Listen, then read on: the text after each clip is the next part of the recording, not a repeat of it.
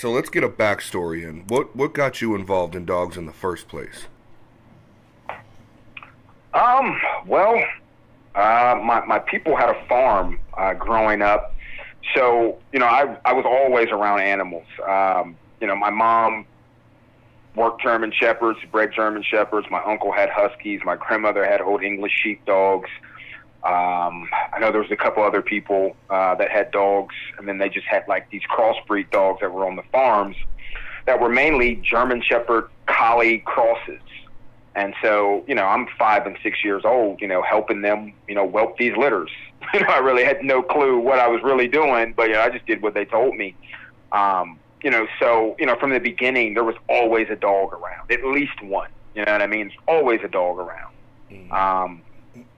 So, that's where it started. And then, obviously as I got, older, 7, 8, 9, 10, where I could, I'm reading and able to understand things better. I started doing a little bit of research on my own about some of the breeds that I had, been seeing on the farm or in the backyard and things like that. Because, I didn't necessarily know how to call them, by name, especially, at 4 and 5 years old. I just knew that they were our dogs, and they pretty much did what my people said. And so, I wanted to, train dogs to do the same thing. So that's really where it started was that farm life. And then, my mom and my grandmother at the time kind of fueled that, and some of my cousins and uncles that were also in the area, they were fueling the same thing. They'd bring their dogs over. So I'd be out in the backyard, playing around with their dogs. And then I remember, my neighbor had a poodle, first dog I ever got bitten by. I'm used to friendly dogs, you know what I mean? So I'm, not thinking. I run up on the dog, and the dog bites the shit out of me. And so luckily for me, that didn't, push me away from dogs or animals, at any time, because I had already been having a good experience. But I was looking at that dog like it was the devil. Like, why would you do that? You know what I mean? Like, right. This is crazy. You just bit me for no reason. So yeah, that's where it started. And then when I got into my teens, well, I actually had a Cocker Spaniel when I was about, my grandmother got me when I was about, I'd say 10 or 11. And I hated that dog. I loved that dog at first, but then I hated that dog because that dog loved my aunt, and I hated my aunt. And it was supposed to be my dog. And I did everything I could until she got that dog out of the house. I mean, that dog would sleep on my bottom bunk bed. I'd sleep on the top, but he'd never liked me. He'd just sleep in my room. But he'd be with my aunt all day long. His name was Tracer. I'll never forget that dog. All black Cocker Spaniel. I wanted a Cocker Spaniel so bad, man. And then I finally got one, and it didn't even like me. So I was like, like, yeah, you got to go. I made every excuse I could. I don't have enough time, homework. I'm not getting enough sleep. I think I might be allergic. And the funny thing about it, what got the dog out of the house was he was allergic to grass. Now, go figure, having a dog being allergic to grass. So that's what got the dog out the house permanently, because we'd take him out for a walk or to let him go out, and he'd basically come back in with like acne, looked like acne on his stomach, where the skin was exposed, that area on the dog where the skin is exposed. Right. Little, like pus-filled bumps every time he'd go out. So, my aunt got sick of taking him to the vet and things like that. So, she's like, all right, I'm going to get rid of him. I got this guy who's going to come and get him, and he said he can do it. And me, I'm like, I don't care. I'm just like, yes. Right. Fuck you, Tracer. You know what I mean? Like, yes. So I didn't have any more dogs for a while until my 16th birthday. I got my first American Pit Bull Terrier. But in between then, I was introduced. My brother had American Pit Bull Terriers. He had German Shepherds. One of my brothers, he had Jack Russell Terriers, and he was a hell of a dog trainer. And when I used to go visit them in the summer, their neighbor also bred Bordeaux. I had never seen a Bordeaux before in my life, and they had 6 of them just running around in their yard at any given time. And we didn't really get along with them, and they didn't get along with us. And obviously, I wanted to, pet these dogs and interact with them, but I couldn't because of that relationship between, my household and their household. So I just had to watch the dogs from a distance. But my brother was bringing in all kind of pit bulls, dogs that they would get out of the Trading Post or the news. Back in the day, man, you're either, if you got money, you're looking in Fancy Dog World magazine. If you don't got money, you're looking in your newspaper or your Trading Post, or you're just riding around and you might see signs, puppies for sale, and you stop and see what they got, type of deal. So I come from that era, when you really had to do the legwork to get stuff. But Sure. I didn't get another dog of my own until my 16th birthday, and he was a Niggerino dog. He had a great pedigree. His name was Hoss. I got him from some guys. They called themselves the Hill Jacks. Up in Ohio one summer, I was up there, and biggest pit bull I've ever owned. He was 75 pound, two-time champion weight puller, great dog. Wasn't game at first, but at some point in his life, he did become game with me. And then when I would go on to trade him and make a stupid trade for dogs that probably weren't even what they said. But I was introduced through the press of Canary. I sent you that picture of that dog from the dog encyclopedia, that blue brindle, Arbaco, which was owned by Mac Harris. And that book was like 1992, 1993, if I'm not mistaken. So it was Canary dog. I had never heard of a Presa Canario, Perro de Presa Canario. The physical term Dogo Canario didn't exist then.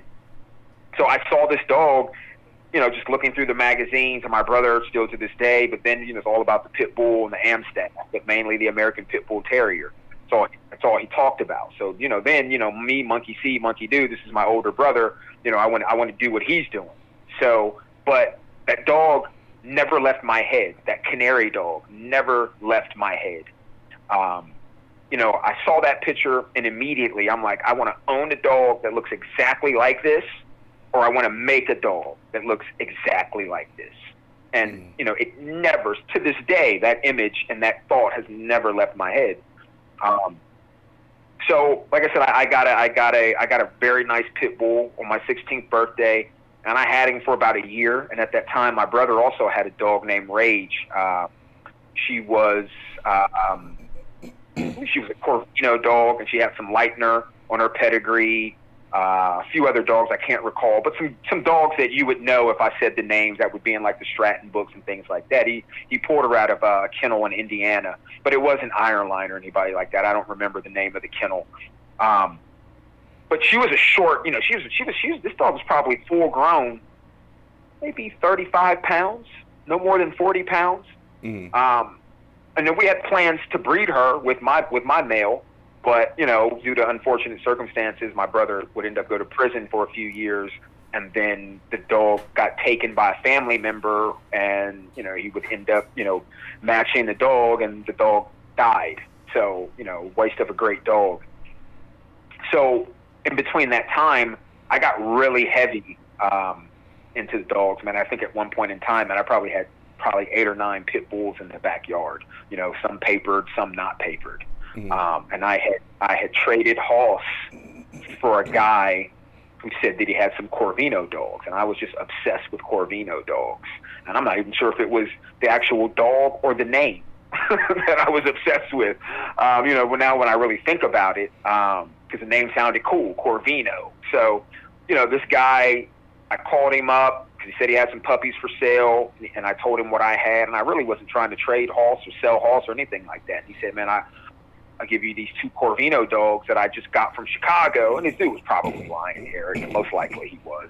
Right. And I didn't know better. My dog had paper. He was proven. And he was a great dog. So my cousin, we drove up there. We met him. He pulls the pups out, and it was nighttime, so I really wasn't able to get a great look at them. But they looked healthy. They didn't smell bad. Nothing that would sway me from getting them. You know what I mean? Like the eyes were clear, their anus was clean, nothing bad about the dogs. But I know for a fact they were not Corvino dogs. But I made the swap. And I went back and I told one of my cousins, and man, he was like, man, you dumb. You know what I mean? He's like, you were dumb, man. You traded Hoss for these dogs. And upon getting back and looking at him in the light, man, one of those dogs was like that, you know, they call it a lilac now, and this was in the 90s, man. Right. It has like that lilac color to the coat of what they call a lilac, and it had like really bright, like, I don't even know how to describe the eyes, but I had never seen that on an American Pit Bull Terrier before. You know, I'm not saying that I owned a ton of dogs, but I had read all the books. My brother had dogs. I had dogs. I knew other people that had dogs. I never saw that. So now I was getting kind of skeptical. So, you know, I gave the guy a call back, and I was like, man, are you sure these Corvino dogs? He's like, yeah, man, I got them straight from Chicago. Da, da, da, da. And I'm like, you know, we have no paperwork on them. So I already made the trade. So it's not like he's going to give me my dog back. And, you know, in the midst of that conversation, he's like, man, and that dog you gave me took out my biggest male last night. And I'm like, wow, you mentioned the dog already. Okay, well. So I felt very stupid and I felt played. But I was a teenager. You know what I mean? I didn't know any better. I wish I did. So from there, I ended up with the Connie Corso. And I kept that dog a secret as long as I could. I didn't want anybody to know that I had it. Because at this time, I had been kicked out of my house in D.C., and I had to go stay with my grandmother in Ohio. And I found the dog by accident in a paper, and it was off of Scandifio lines, directly off of Tony Scandifio lines. I didn't get it directly from him, but the guy who had the parents got them directly from Tony. Mm. And so I went over there. You know, he had a solid blue boy with he had a little bit of white on the chest. And I used to have pictures of that dog somewhere, but I can't find them. So I bought the dog for $500. Dog had papers, you know, the ICCF papers, and, you know, I was super excited because this is a dog that I had seen in the Dog World annual magazine, that annual one that would come out a year, and I would stare at that magazine. I'd read it every day, like the dogs were going to jump out of the paper. And I would call those guys who would be in there, and I'd just sit and talk to them for hours about the Corso, the Pressa, the Neapolitan, the French Bulldog, and any money I got, I dedicated to getting their VHS tapes. So I had stuff from Curto's Yard. I had stuff from Showstoppers. I had stuff from, you know, all different kinds of kennels. You know, people would come to my house just to watch these 30, 40-minute videos that I paid for. And, you know, that's when I really knew, like, well, I already knew I wanted to do something with animals, but that's when I was really like, you know, I don't want to do anything else except for animals. Right. So I just kept on that path, man. And I was selling reptiles at the same time. I'd been selling reptiles when I was 14. So I was always doing that. And, yeah, so I had a Connie, man, and I was happy with the dog. And I remember a guy came over to drop me off some bud, man, and my sister opened the door, and the dog ran out. Like, mind you, I said I didn't want anybody to know I had the dog. So he saw the dog, and he's like, man, it was like, it wasn't dark outside, but it was just enough light where he could see that the dog was a little bit different than what he was used to seeing. He was like, first he was like, what is that? You got a blue lab? I didn't know labs came in blue. And I'm like, no, it's not a lab, man. And I really was not, you know, really not trying. Like, man, just give me my weed and get the fuck out of here. Like, that was my attitude. So he's like, no, that's not a lab. He's like, that dog don't have no tail. He said, man, what kind of dog is that? And so I told him, and mind you, I'm in a tiny, I'm not a tiny town, but a small city. And everybody knows everybody there. And I'm new there. I'm straight out of, you know, D.C. I'm used to the big city life and whatnot. And, man, Eric, within 48 hours, guys who had seen me at the school, had never talked to me, were just be walking down my street and knocking on the door asking about this blue dog because no one had ever seen a blue dog before. Right. So everybody wanted to see this dog, and I really wasn't trying to show anybody. Man, it got to the point, man, I had guys jumping in the backyard, and I still had pit bulls at this time, too, jumping in the backyard trying to steal my dogs. Like, my grandmother would be out there chasing them off either with a loaded .45 or a shovel because this is her house, and she's an old native woman, and she don't play that shit. Right. So, you know, I told a couple buddies of mine that I was kind of close with, and then they went to the same guy, and they ended up getting two of my dog's brothers. The dog's name was Bane. That was the year that Batman broke Bane's back. I don't know if you remember that in the comic book. That was like 98, 99. So I named him Bane because I wasn't really a big fan of Batman. So I was like, Bane. We're going to name him Bane.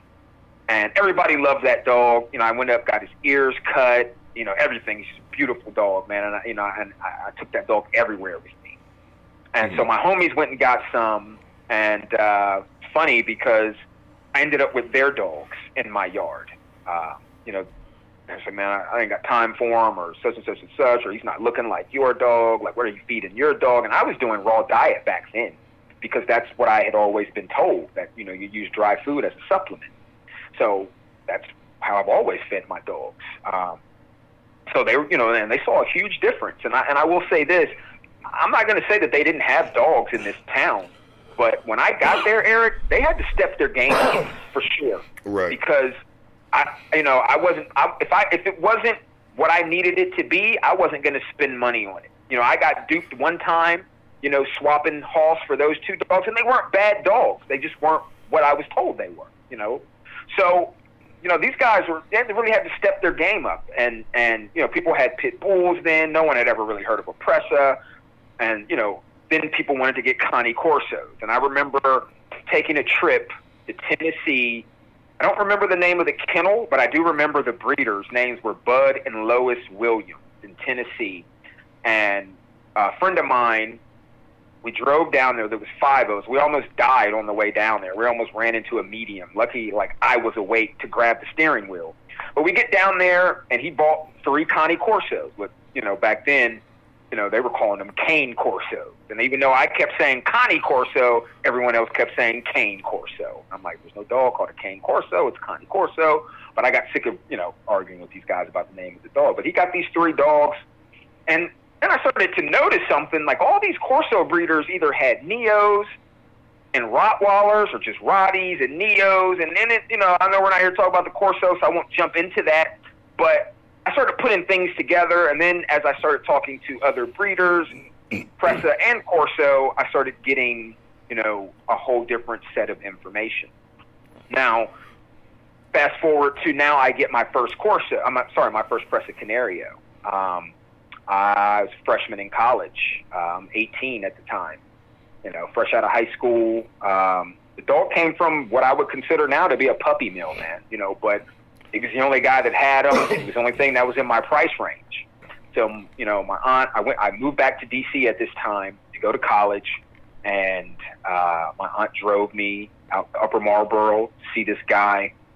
Man, Eric, when I tell you he had every Mastiff breed you can think of, Neos, Corsos, Pressas, Amstaffs, you know, American Pit Bull Terriers, band dogs, like everything you could think of, he had it. And it was just him and a little Filipino lady that helped him do everything. And so I, you know, took me back to see all the Pressas. He had at least 20 Pressa Canarios there, you know, and they all had a different look to them, you know, but none of them really looked like Arbaco, the dog that I could never get out of my mind. But by that time, I had been seeing other dogs. You know, I've been seeing Richard Kelly, Bill Thifault, Tall Oaks, and a whole Dan Wilson up at Vulcan Kennels, who no longer breeds anymore, up in Canada. So I had seen all these dogs, and I had talked to all these people extensively. And then even Richard Kelly had done a thing. FX used to do like a thing every Saturday or Sunday where they featured a different animal, and the Pressa Canario was on there one time. I didn't even know that was going to happen. I just would watch the show because it was an animal show, and sure enough, I turned it on one day, and there's Richard Kelly with Medusa. And I think I sent you a picture of Medusa. She's that brindle, like that grayish brindle dog that's got a ton of white on her. And they have the signs behind her, so I know whenever you do your slide, they'll see it. But people know, they know that dog. She definitely didn't fit the standards of a Pressa Canario.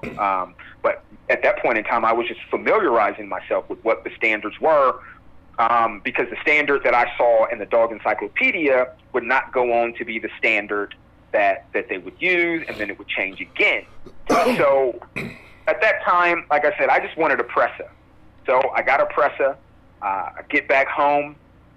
Man, that dog was crazy, but I loved it. But he didn't like anybody that wasn't me or my aunt. And I hated the fact that he liked my aunt. So I'm like, if you're going to bite somebody, bite her ass. Like, damn it. But I remember my homie came over. He tried to pet him. The second he reached down to try to pet him, he snapped at him immediately. And we're talking a 3.5, 4-month-old puppy. like immediately, no hesitation. And when I saw that, I was like, oh, hell yeah. You know, I'm gonna expand on this. I'm gonna get this dog. It's gonna be the best trained dog I've ever had, and I'm gonna get another one. And the dog ended up getting parvo, even though it had already been vaccinated for parvo, which was very strange to me. But I also had another incident because I took that dog to get his ears cut, and the vet was literally across the street from our house. And Eric, to this day, I don't know how this happened. I've never seen this happen. The vet cut my dog's ears upside down, if that makes sense. So you normally, when you cut a dog's ears, the point goes up. The point on my dog's ears were at the bottom. I don't know. Look, it sounds crazy. I don't know how he did it, but I almost fought this guy, and he really thought I was going to pay him for that.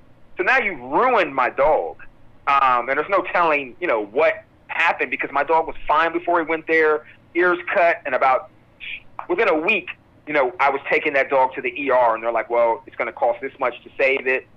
And then my aunt's like, nah, man, I don't know, because they're saying that it's you know, it's like a 50-50 chance. So I don't want to spend this much money and then the dog still die. She was like, I'll just take you to buy another dog. So I was like, okay, all right, well, let's do that. But, you know, I ain't going to lie to you. When I got back home, man, I cried. I went in my room and I closed that door because, you know, this is a dog that I've wanted more than anything. Right. And he had been playing with other dogs in the neighborhood as well. But, you know, I'm not thinking anything because there was a guy across the street that bred pit bulls. And his dogs were healthy. They were never sick from what I could tell. So I would just assume that, you know, his dogs had been vaccinated as well. And I knew my dogs had. So I went home and I cried, man. And I think my aunt was crying in her room, too, because she really liked that dog as well. I mean, he was a well-behaved dog for us. He just did not like other people.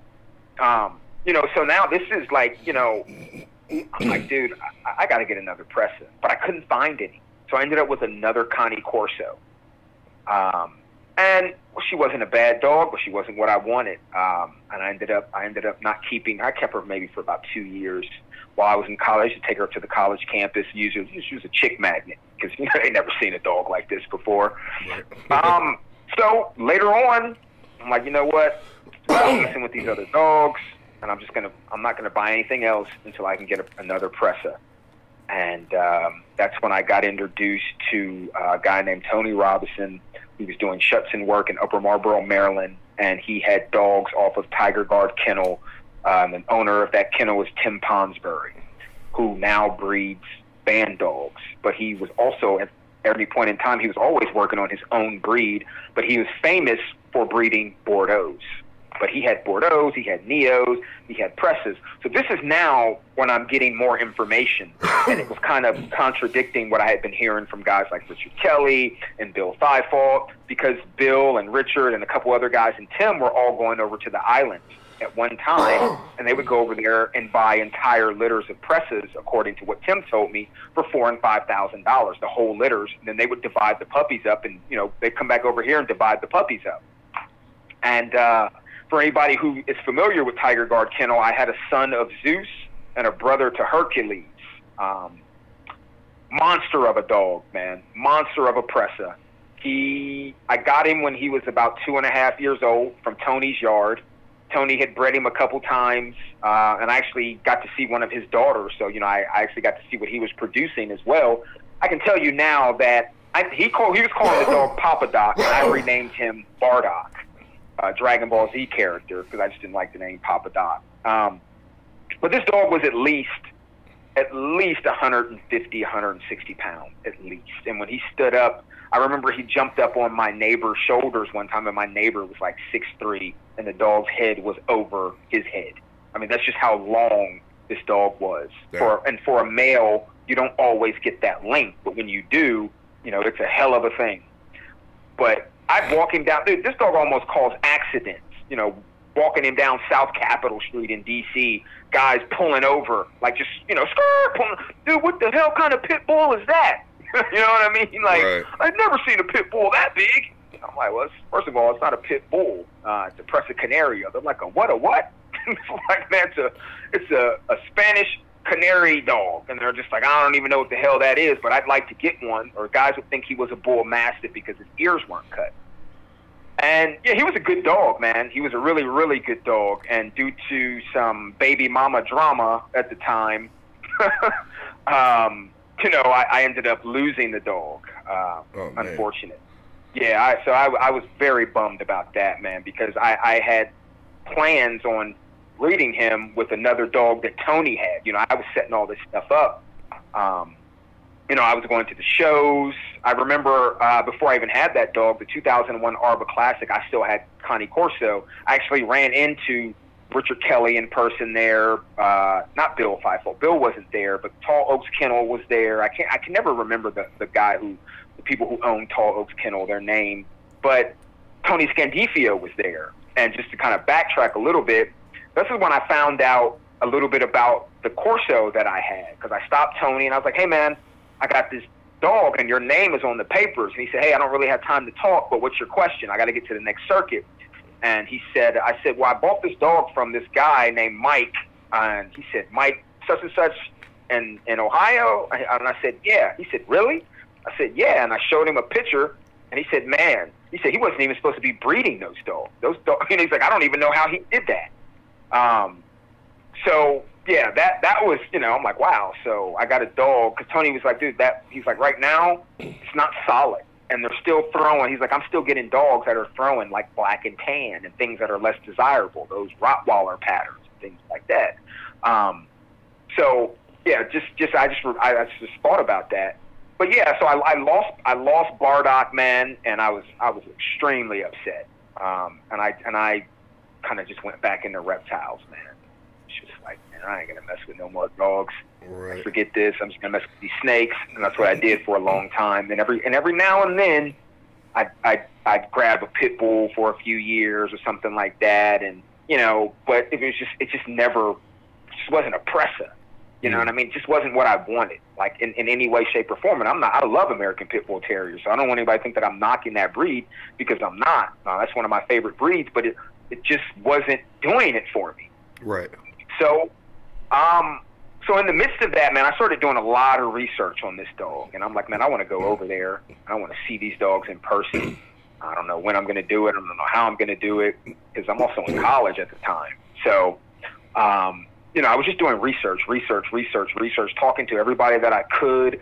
I remember a story that Bill Feifel told me from Guardian Angel Kennels. He said that he had to stop breeding solid brindle American bulldogs because the guys in the Canary Islands were buying his dogs and breeding them with their Canary dogs to make the heads bigger. Well, that prompted me to do even more research because, mind you, I told you I had some old videotapes from the 90s back there from Curto's yard and other kennels that weren't even named in the video.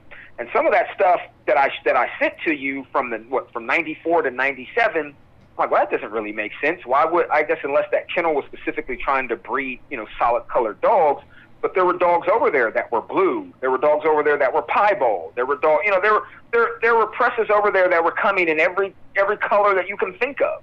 Mm-hmm. You know, and like, you know, I know people would like to try to deny that, but you know, Eric, you know me, man. I ain't gonna show you nothing or talk to you about nothing that you can't go and look up yourself. And you saw those videos that I sent you. You know what I mean? Yeah.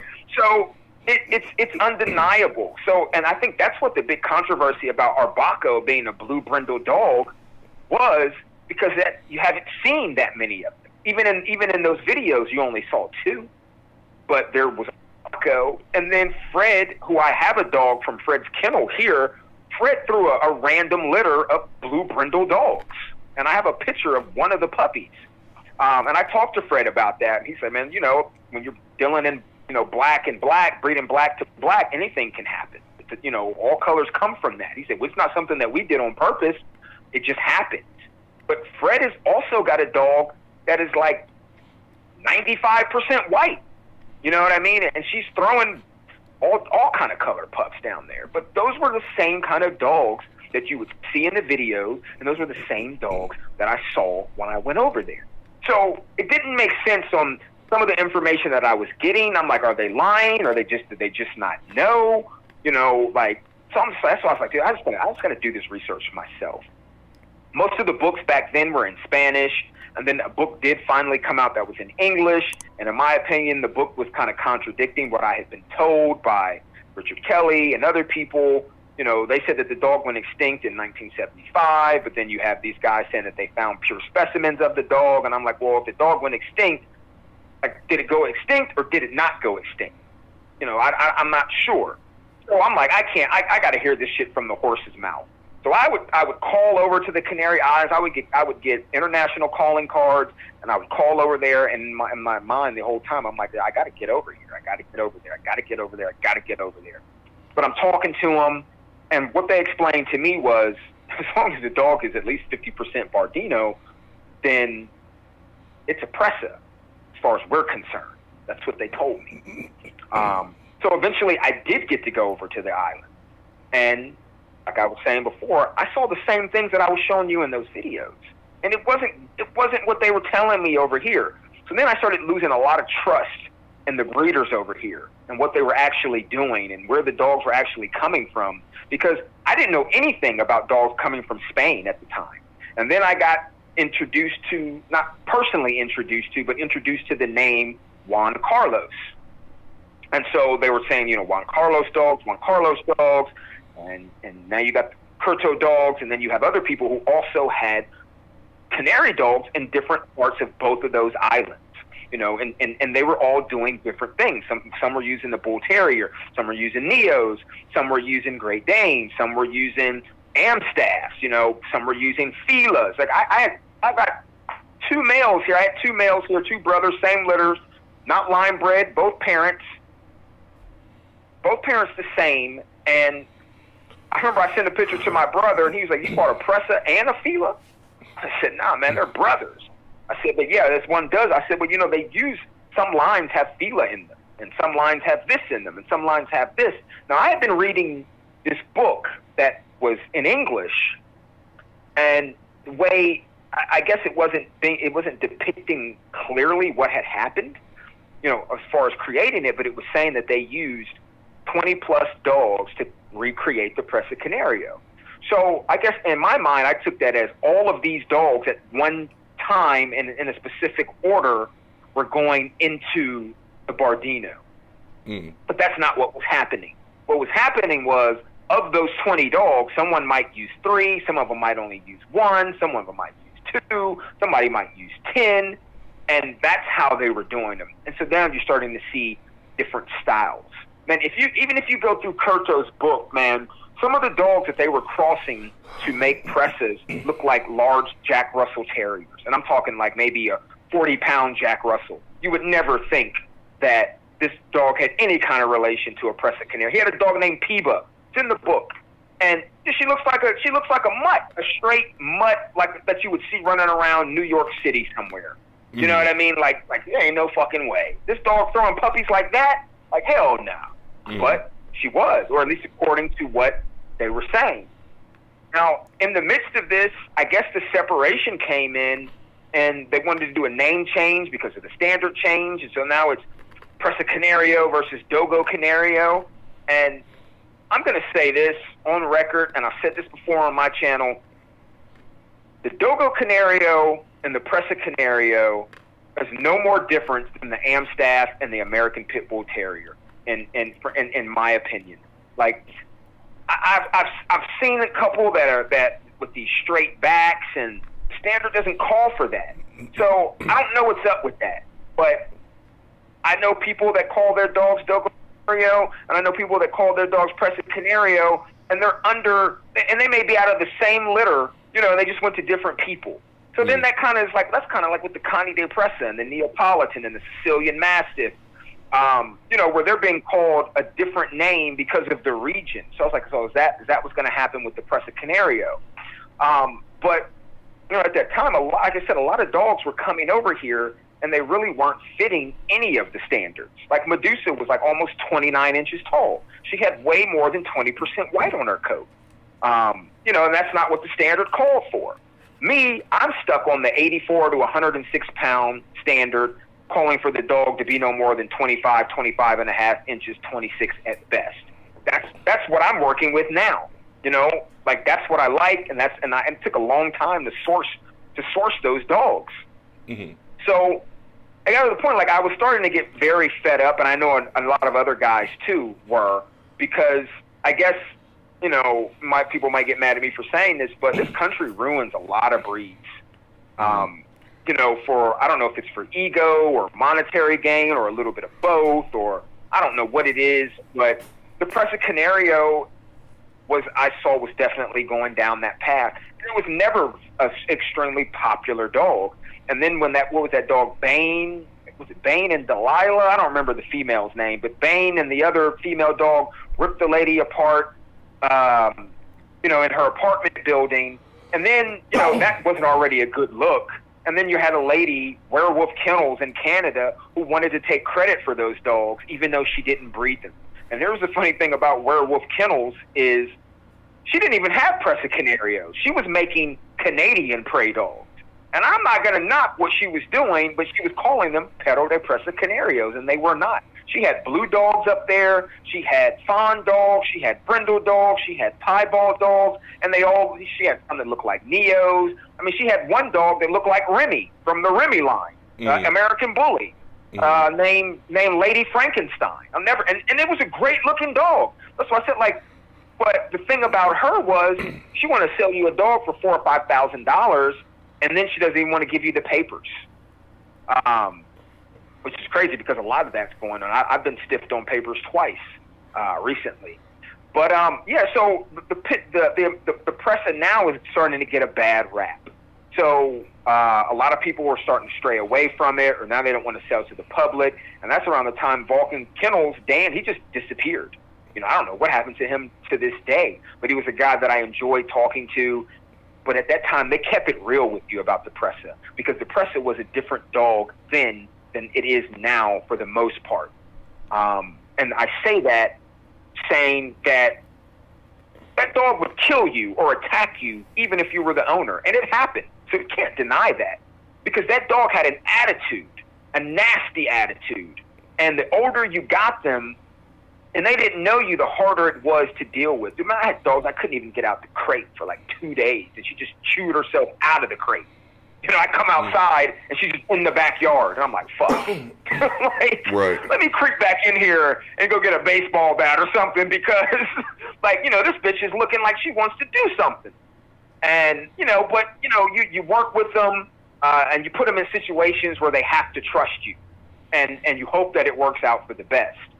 And I was fortunate enough that I've never had. Well, I can't say that I haven't had an encounter, because Beerus, my male Champa, his brother, actually did try to bite me a number of times the day that I got him here, which I got them a week apart. But that's another story. But the Presa was extremely aggressive. You know, it didn't care. It didn't quit. The dogs were bigger. I believe that they had more substance, the bone. I mean, they were, to me, at that point in time, they were just all around better dogs and stuff that I'm seeing now, like, you know, frontline dogs and things like that, where these dogs are getting smaller, but they're losing bone. You know, I've only heard stories, and I've talked to this guy a couple times, and I just don't like what he spit at me and a lot of these other kennels. But the dog is definitely different. The attitude has changed for sure, because, you know, back then, a good breeder was going to tell you, this ain't the dog for you. You don't want this dog. Like, this dog is liable to do this, and that. And if you can't make the executive decisions in the house, the Presa Canario will make the executive decisions for you. Like, man, he will come home and want to check your paycheck. Like, dude, I thought you said you worked 40 hours. This is only 37 on this check. Where were you for 3 hours? You know what I mean? Like, because that was the attitude they had. It was like, if you're not going to run the show, I'm going to run the show. And once that happens, you try and challenge a 150-pound dog. You're going to have to put a bullet in that thing. Right. You're not going to wrestle with that. You're not going to wrestle with that dog. Even if you win, man, you're going to go to the hospital for sure. You're going to be messed up. So that gave the dog a bad reputation, and I think to date it's like 111 Presa Canario attacks. I think maybe worldwide. I don't think it's just in the United States. I think that number is worldwide. And now it's got them rated as one of the top 5 most dangerous breeds in the world. But I've seen that the dogs are being watered down. Now, a lot of guys feel the same way that I do. So from that, a lot of people are now importing dogs, like from Milky Way. He's got some monster dogs there. And other kennels in Romania and Poland. Well, Iwa lives here now, so I guess nobody, well, I'm sure there are other kennels in Poland. But even Iwa's dogs have flipped.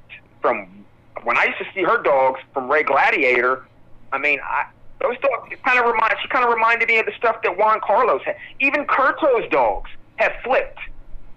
They're not. He used to have the same style of dogs that Juan Carlos had, and he does not anymore. You know, Juan Carlos hasn't bred in a long time.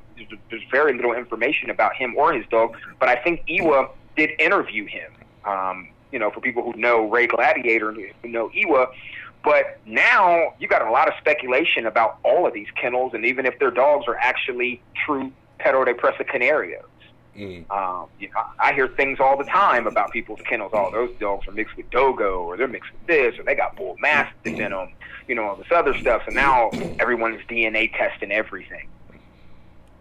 You know, just because now nobody knows and everybody wants to have, you know, 100% Presa. So now the rule is if it's 80%, then it's a Presa Canario. Well, in my opinion, if it's not 100%, then it's not a Presa Canario. You know, I got a dog here that's questionable that I'm going to get a DNA test on because this dog acts more like a pit bull than anything. But I know if she's not 100%, I know she's got some in her. But before I do anything with her physically, you know, she will get a DNA test. Because I do plan on making my own breed, but I didn't plan on doing it anytime soon.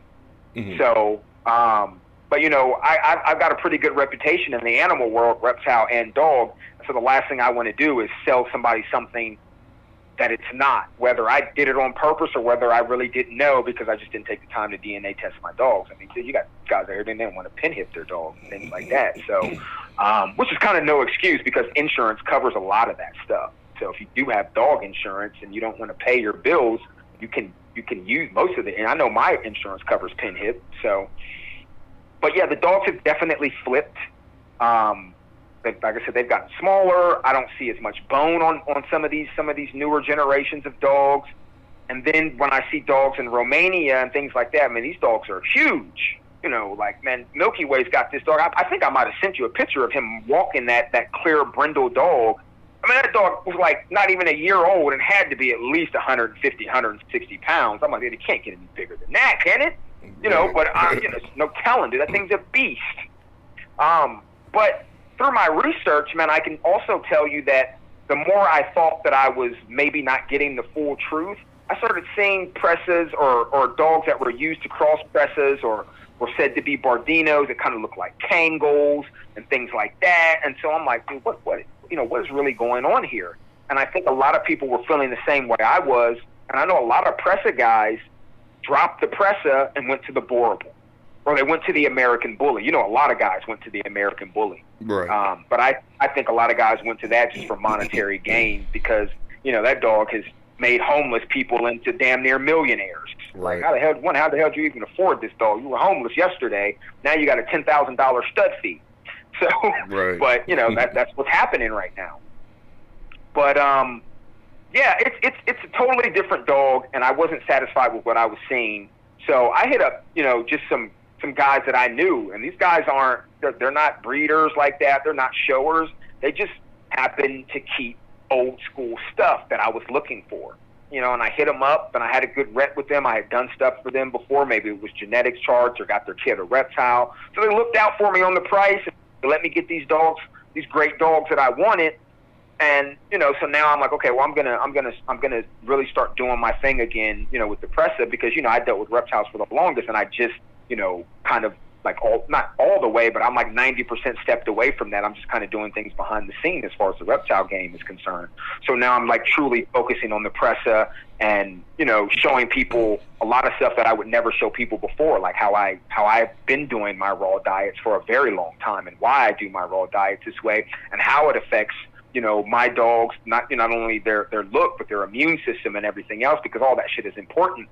And the Presa, in my opinion, is a standalone breed, and I want to make sure I do right by it. I mean, you've got a dog that in so many ways resembles like a big cat. I mean, it's cat-footed. It's got a high back like that old Lexus GS 300. You know, I used to love that car, and I used to always compare that car to a Pressa. You know, just the way they move, it's just so elegant. I've even had my neighbors. It's like, man, when your lights are on at night, it looks like you got pumas walking around in your house with their tails up, and it's like, man, it's just crazy to look over and see them. It's like walking through the curtains and things like that. And I'm like, yeah, man, I love them. I love these dogs, man. And everyone here knows, you know, I live in a tiny, tiny mountain town. Everybody knows these dogs. Oh, my God, your dogs are so well-behaved. They're so beautiful. You know, like, what kind are they? I want one. You know, this, that, and the other. But they're a very majestic breed. And I have a hard time even comparing another dog to the Pressa. And I think the only thing that I could even put close to it may be a Fila. You know, I see all these videos online, and they talk about comparing the Cane Corso to the Pressa. Man, there ain't no fucking comparison, you know, Cane Corso to a Pressa. I'm only cool with a couple Corso breeders that do have really nice dogs. It's not a breed that's for me. I don't like leggy dogs, but you know, there's no comparison. And you know, but you know, I guess YouTube, you know, everybody, you know, you're looking for views and whatnot. You know, shit like that kind of pisses people off when they see it. But there's so many, the Pressa compared to this, the Pressa compared to that, compared to this, that, and the other. And a lot of those videos are biased. Like the Cane Corso always wins, no matter what dog. You know what I mean? It's clear what dog you own. You know what I mean? Like, so shit like that, man. That's why I tell people, like, you don't go off social media. Don't buy dogs based off what you see in videos. Don't buy dogs based off you see somebody walking them down the street. Like, you know, go to a kennel, spend some time on the phone, put in the legwork like we used to have to do back in the day. You know, to get what you really, really want, because you might go to someone's kennel and find out that the Pressa Canario really ain't the dog for you. He just looks good. It's just got the look that you want, but the attitude you can't handle. Right. You know. But yeah, that's, you know, with. I mean, there's so much that I can say about this dog, especially, you know, the history of it. They talk about dogs on the islands like coming back into the 15th century that may or may not have been brought there by European settlers and things like that. And they also talk about, you know, large, like, ferocious Mastiff dogs, but they couldn't really put a name on them. So people assume they were this breed or they assume they were that breed, but no one really knows. And then, you know, when the Bardino came into play, and just so people who aren't familiar with the breed, the reason why the Pressa is so fiery is not because of the dogs that it was crossed into the Bardino with, but because of that dog is nuts. That is where the Pressa gets its attitude from. You know, those dogs are like a bomb sometimes, man. You know, they can be ferocious, and they look like, they look like something you'd find in the street somewhere. But that is how we have the Pressa Canario from the Bardino Majoero. I always say it wrong, but Majoero. So you definitely had a split of enthusiasts that went one way, and then some people went the other way. It was actually like a three-way split, because some people, Perro de Pressa Canario, Dogo Canario, and then some people just left altogether. They just didn't want to deal with it.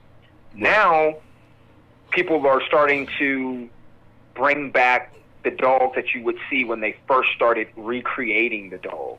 So now you're starting to see kennels who want more white in their dog. That's way over the 20% standard. So that means now the standard really doesn't matter anymore, because now that's going to become what I'm calling now is like a trending Pressa. So people are wanting dogs with more white. Even when I talk to Frank, he's like, yeah, man, I'm not really selling a lot of solid dogs, but the guys that are buying dogs from me, you know, they're buying dogs that got more white on them than anything. So I guess they're trying to bring it back. And I said, well, yeah, there's a few kennels now that got dogs that are 80, 90% white. I said, so that is becoming a new trend. So, you know, now we do have people who are deliberately breeding against the standard, but it's not saying that they don't have Pressa Canario, because some people would argue, oh, they're not real Pressas because they got all that white. Well, that's not necessarily true, and anyone who would say that really would not know the true history of the Pressa Canario, because there's plenty of videos and photos that prove otherwise, that those dogs at one point did have, you know, varied amounts of whites, but then they determine that this is the standard that they want, so then they won't breed dogs like that anymore. But obviously, it's in the genetics, so it's going to pop up at some point in time. And, you know, like I know when people start breeding for that stuff, then you're going to get it more and more and more and more often. So now that is what you're seeing is the dogs with the more white are becoming the new style of Presa Canario. And I think that's why a lot of people are starting to say that so-and-so is using dogos and look at their dogs, look how skinny they are, look at their face. That's not a Presa. I'm not spending any money with them unless they DNA test. And so it's kind of like it's not helping the breed at all in any way, shape, and form, I don't, in my opinion. Mm-hmm. Because when you start separating things like that, then that means that the community is going to be separated. And if we can't agree on anything, then that's not going to help the breed. If you got people trying to take the same dog and pull it two different ways. So that's something that I'm definitely opposed to. You know, I think we all need to be working together, to keep the breed as pure as possible. But I will say that standards have definitely fucked some dogs up to an extent, because some things, unless it's something like extremely physical, where the dog is not going to be able to function or something like that, then yeah, you definitely have to focus on that. But there were Presas that had a ton of white on them. And does it mean that they're less Presa Canario than a brindle dog, than a solid brindle dog or a solid bond dog? But that's what people's argument is.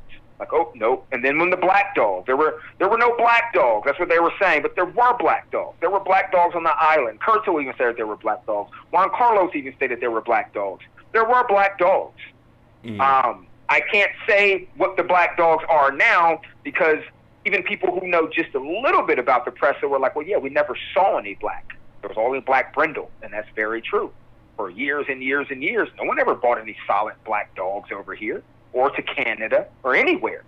But then in the last, I would say, and this is just from me seeing it, it could go back a little further, but I would say 2015, 2016 is when I started seeing the solid black dogs.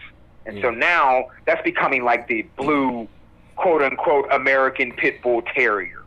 Now they want high dollar for this dog. $5, $6, $7, $8, $9, $10,000, and some of these kennels got a 4 or 5 year waiting list to get one. But Curto doesn't. He has black dogs on his kennel yard now, but he didn't before.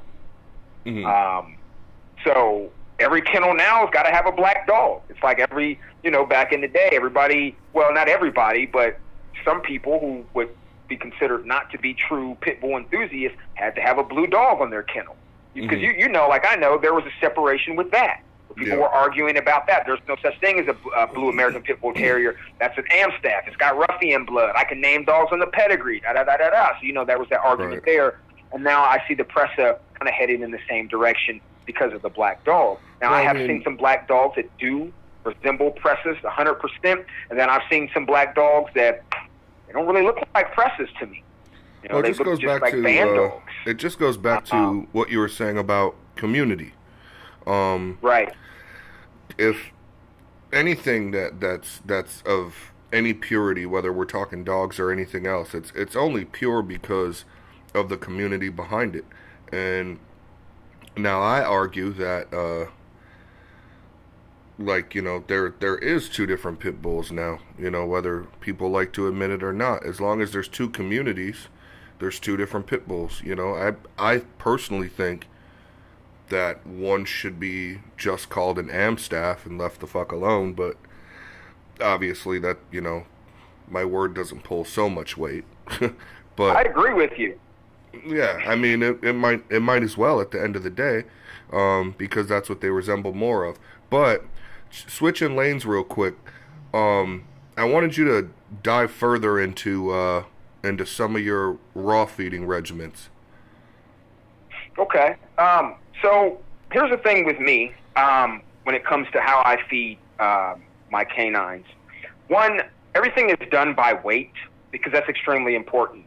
So for all the guys who are listening who don't do that, if you're not weighting your food out to what your dog actually needs, it doesn't matter what you're putting in there. It doesn't matter the antioxidants. It doesn't matter if you're using greens or blueberries or raw meat, because if it's not up to the weight that your dog needs for its body to take on and support all that nutrients and use it, then you're just wasting money and time, and you might as well just feed them dry dog food. Excuse me. So that's really important, is the weight.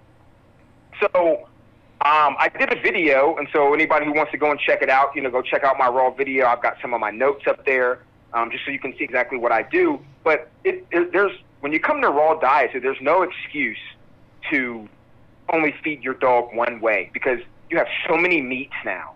You have, there's so much you can do. You have, you've got so many fruits and vegetables that are good with dogs: peas, carrots, blackberries, blueberries, strawberries, cherries, mangoes, pineapples, beaver meat. You've got quail, chicken, duck, salmon. You've got it all. So what I try to do is I feed my dogs based on what I'm going to be doing with them. It could be for the month. It could be for the week. It might even just be for the day. They might only get one specific meal that I drew up for the day, and I actually sit down and I write this shit out. Like what I'm going to do early in the morning before I even put anything in the bowl. And when that raw part is done, I then measure out, and then I do whatever the equivalent to dry is as a supplement, not as a source of food. It is a supplement. That is how I was always taught that dry food is supposed to be used, because, one, for people who don't know the history of dry dog food, and I've also done a video on this, I can't remember the guy's name off the top of my head, but he's in I put a picture of him up in one of my videos. Dry food, kibble, was like a snack that a guy made just to give his dog along the way, and then it become manufactured on a large scale, and that's how you have kibble. That's where it started. Mm-hmm. And most people know that there was no regulations on making dry dog food. So you're getting roadkill, you're getting whatever the hell it is for some of these larger companies, and you wonder why your dogs are getting cancer, they've got tumors, or it's just not, your dog just ain't looking the way. People ask me all the time, and my DM's like, man, dog, your dogs look good, man. How do you feed them? What do you this? What do you that? And I honestly, I really try to charge people for this info, because I know people get paid for some incorrect information. And I'm like, I'm giving a lot of information away for free, but yeah, I build my dog's diet to help its immune system, to give it the functionality it needs for the day. Also, I don't want to smell dog all day. So raw feeding cuts down on the breath, it cuts down on the tartar, keeps the eyes clear, it keeps the skin and the coat from getting that odor that you get when you feed dry dog food. Everybody, all our pores breathe. We all breathe through our skin. You know what I mean? Not just through our nose and through our mouth, and so did dogs. And presses only have one coat. There's no undercoat. So, if you're feeding them that trash all day, man, they're gonna get a smell. And then if you're keeping them outside, things like that, it's just not a good look for them. And they appreciate being fed, liver and things like that. Like, that's the stuff that they need, the organ meat. Like, that stuff is good. Chicken liver, beef liver, fish liver, turkey liver, quail. Give them whole prey. Give them quail. Give them a whole rabbit. Like, they need all of that. You can't just take a bowl of dry and put a chicken leg on it like I saw a guy do, and he claimed that, the reason his YouTube channel blew up was because of what I just described. He put a chicken leg in like 4 cups of dry and a chicken leg, and he's like, yeah, this is my raw diet. I'm like, oh God, like, you got how many views on this? Wow. But people are listening to him. And he's like, yeah, my dogs. And I'm looking at his dogs, and I'm like, man, I feel sorry for them dogs. They are not what you think they are. But it has to be balanced. And you're not just doing it just to say you're doing it. If you can't afford to do it, then you can't afford to do it. Don't try to do it. But if you can afford to do it, then do it. But you want to use things, antioxidants, cherries, blueberries, mangoes, pineapples. All those things will help build a strong and healthy immune system while cleaning your dog's system at the same time. Spinach, kale. People say, oh, don't use flaxseed because of the husk. Well, that's why you ground the flaxseed down. Now, no, you don't want to give them a ton of flaxseed. Just like even maybe just a teaspoon of flaxseed. That is good for them. Ginger, I use powdered ginger, turmeric, all that stuff is good for their liver. It's good for their, like I said, their immune system, their heart. everything. So you have so many options on what you can do with things that me and you eat every day that they can also have. You know, I'm not saying go get them some goddamn Wagyu or some Kobe, you know what I mean, and medium rare it for them. That's not what I'm saying. If that's what you want to do and you can afford to do that, hey, great. I even if I could afford to do that, me and that dog gonna be eating that steak together. You know what I mean? Right. But there's so many different types of meats. So don't just grab meat. You got to think about it like a bodybuilder. Why do they eat the certain meat do they eat? Because they know it's going to do this. They know it's going to do that. So research the meat. Research the alligator meat. Research the salmon. Research the quail. Research the rabbit. Research the chicken. What is it going to do? Okay, so if I combine this meat with these antioxidants, and then I put some greens in there, and then if you're getting whole prey, take those bones and make a stock out of those bones. And then use the carcass, break the carcass up and put it in their dog food. And then what I do with that stock is generally I make about a big pot of stock will give me, I'd say maybe about a gallon and a half, because I got one of those big pots for canning. So it'll give me about a gallon and a half of stock or bone broth, whatever you want to do. And you can do veggie broth at the same time. And I'll pour a cup of that over the meal, because it's a booster. Ginger, like I said, ginger, peas and carrots. What's it called? Raw pumpkin seeds in moderation are good for worming. Pineapple. If your dog is eating shit, use pineapple. At least in my case, it's worked, and I know a couple other guys that I've recommended it to, and they said it worked for them. So, like I said, there's just no excuse, because you have so many options available other than just dry food. And you can even make your own dry food, and it would be better than most of the stuff you're going to buy at the store, because at least you know what you're putting in it. But yeah, again, like I said, if I know I'm going to be taking my dogs to the lake to run, I'm going to give them a higher protein diet, and I'm also going to give them, you know, something to help with the immunity, because they're going to be out, you know, they might step on something or eat something. They might even get bitten by something. So it's kind of like what you were saying in the interview. You're like, you don't want a dog who's got a weak immune system that every time you take him out, this motherfucker's got a cold, or he sneezes and he comes back with a wet nose. You know what I mean? No, and I understand that. Right. So that's why you have to feed them. Don't just be, oh, I'm doing the raw diet because I don't want to get laughed at. That's not a reason to do the raw diet.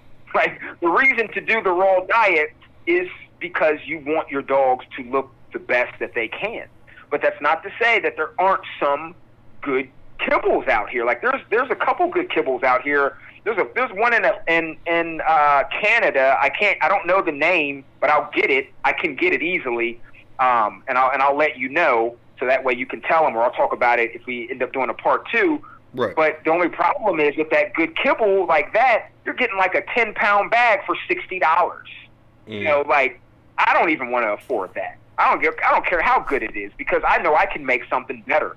And that's what I'm telling people. Like, you can make it better. You can design your own diet from the ground up based off what you want your dog to be doing or what it's going to be doing. And it's also, look at the breed of dog that you're getting. I don't care if it's a Chihuahua to a fucking 200-pound English Mastiff. Dogs are built to do different things. So if you're working your dog, then you need to be feeding it like it's a working dog. Now, if you got a working dog that's sitting at home all day, I don't think you should be feeding it a high-protein diet in my place, because, I mean, in my opinion, because that dog's going to have a lot of pent-up energy, and if he's not really getting out, you know, he's going to tear your house up, he'll tear your yard up, you know. And then when you do walk him, he's got all this energy that's built up in him, and he's going to explode. Every time you open the door, he just explodes in and out of the door on your house. Well, you're feeding him all this energy, and he's just sitting around in the house basically being a couch potato half the time. Mm-hmm. Like, you know, so people got to keep that in mind. Like, you can design diet specifically for your breed. So if there is anybody who wants me to design a diet for them, you know, you let me know. You find me on Instagram, and, you know, you tell me what you got going on, and, you know, I'll see what I can do for you. And also, I am working on a supplement that I'm going to be selling. I just haven't sure if I'm going to do it in powder form to make like a shake to pour on rather than just give it just the powder. Some stuff that I've been working on just for my own health, but it's also stuff that everything that a dog can have, you know. Because, you know, anti-inflammatory things like beets, the greens from beets, like I said, again, ginger. What else? What else can you throw in there, man? There's just so much stuff. Basically, I think I've covered down there. Broccoli. And you can't be like, oh, well, I can't find this, I can't find that. Bullshit. You can go to Walmart and get 88-cent bags of peas and carrots. They got frozen blueberries, frozen strawberries, frozen berry mixes there. They sell tubs and containers of chicken gizzards and chicken livers, and that stuff's like $1, $2, $1.45, depending on where you live. It might be a little bit more expensive. But let me cut you off real quick. You're saying that you're creating a supplement that can be used for humans and canines. Yes. That's pretty dope. Yes. I like that idea. Yes. I've already started making it, and people, you know, I've been giving it to my neighbors, and they're loving it, and I've been giving it to my dogs, and obviously, you know, dogs, they love it, but I'm waiting to see, you know, what effect it's having on them. So, you know, I'm only doing it with one dog. That way I can see if there is actually a difference in what I'm doing. So my one particular dog is getting just a whole different set of food than the other two.